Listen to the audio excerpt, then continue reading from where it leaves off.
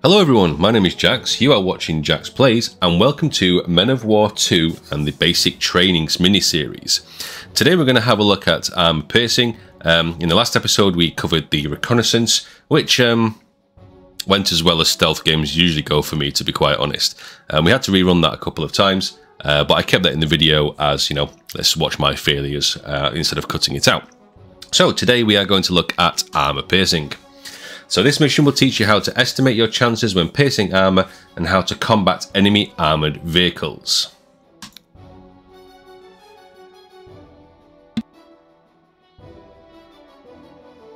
Excuse me, sorry about that, I just had to mute my mic as I had a bit of a cough.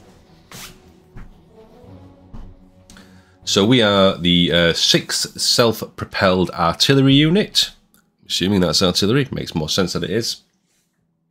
I'm really enjoying my time with Men of War 2. I have to wonder how much difference it's offering as opposed to what Company of Heroes is doing, particularly with Company of Heroes 3. But still, it is great to see this series make a return. Brings me back to playing it back in 2004. Oh, that's a nice little camo paint unit. It has a little gun at the back as well.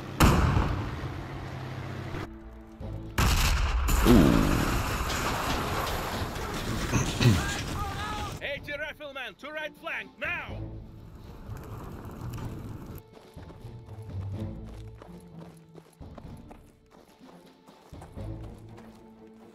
Wait for it. Not the AT guns.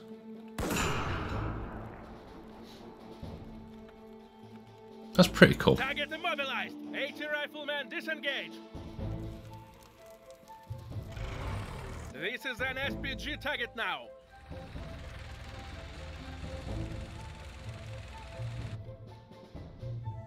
Light guns and anti-tank rifles often lack the armor penetration to hit the hulls of heavy vehicles. However, they can damage and disable some of these vehicles' individual modules such as tracks, gun barrels, wheels or mounted equipment.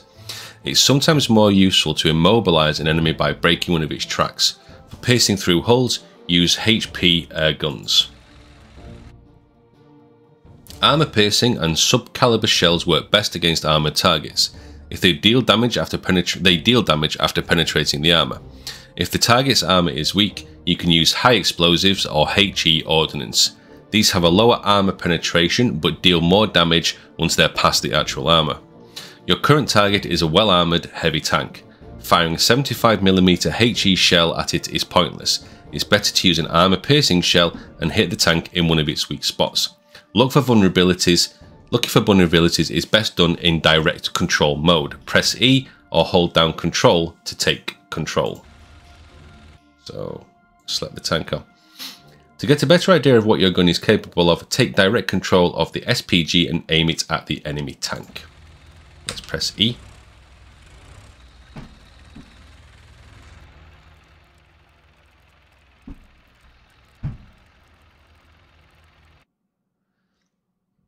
The crosshair is a cursor to use to direct the barrel of the gun. The white circle shows the area the shell can hit. The colour of the crosshair indicates the chance to penetrate armour. The armour penetration marker can have different colours. Red with a low chance to penetrate, yellow with a medium chance, and green with a high chance. However, bear in mind that the shell can hit a different point within a spread radius with a different likelihood of penetration. I may struggle with this, I'm colourblind, so red would be okay, yellow and green, depending on how they're depicted in the game, I may actually struggle, so we'll have to wait and see. This video shows how the armour penetration marker works in direct control, camera follow mode. Let's have a watch of this. Okay. So it's showing red.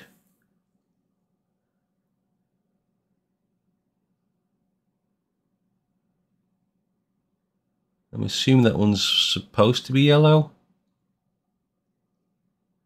And if that one's green, yeah, I am going to really struggle with that.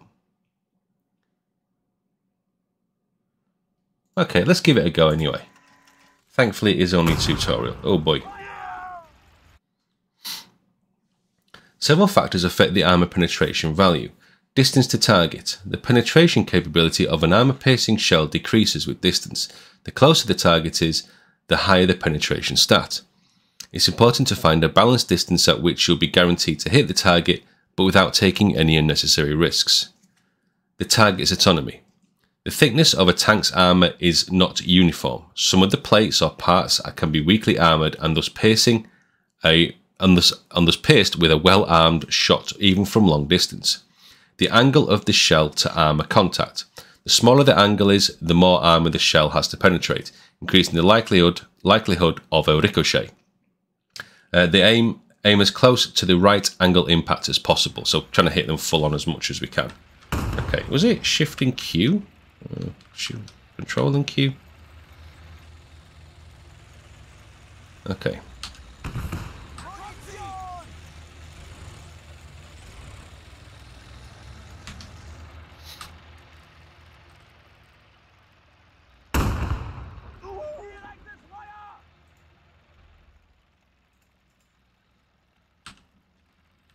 Let's go back to the tank a minute.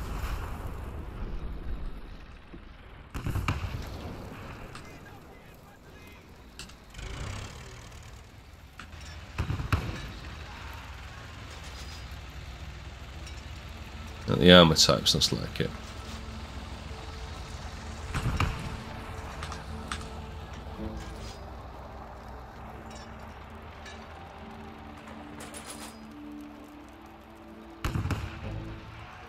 I think I'm missing something in terms of controls here.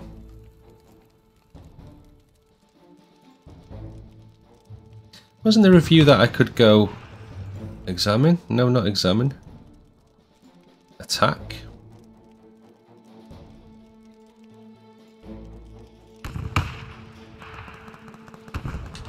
I'd take direct control. We're not gonna punch through it from here. Gotta get closer.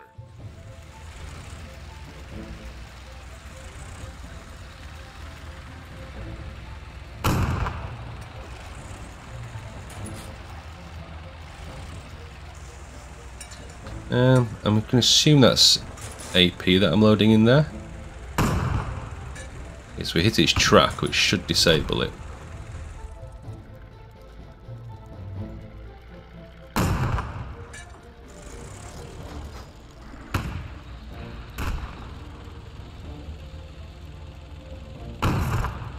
I'm sure there was a scoped view. Can't remember how to get into it. Okay, maybe let's go for a bit of a...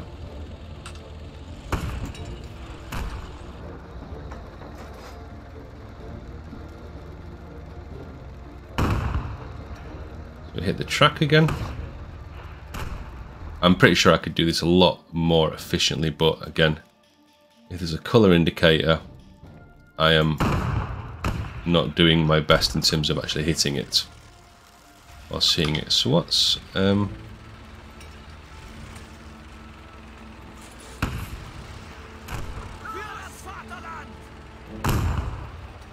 track damaged again.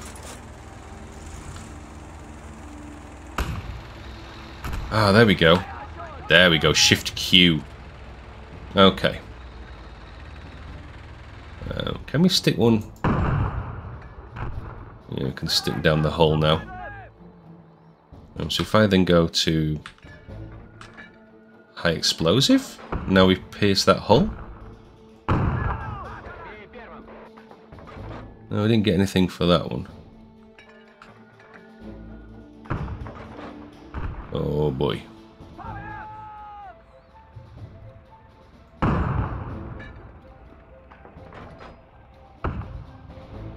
Again, definitely struggling with the colours.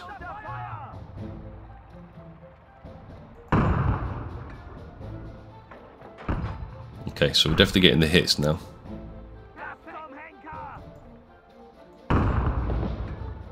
There we go. Destroy armour vehicles, you must factor in the armour piercing and capabilities of your available anti-tank weaponry.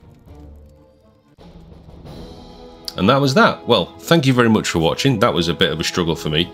First of all, remembering the actual controls to get into the tank itself, and then certainly struggling with the armor penetration values under the colour itself. But thank you for sticking with me, and as always, thank you very much for watching, and I will see you in the next one.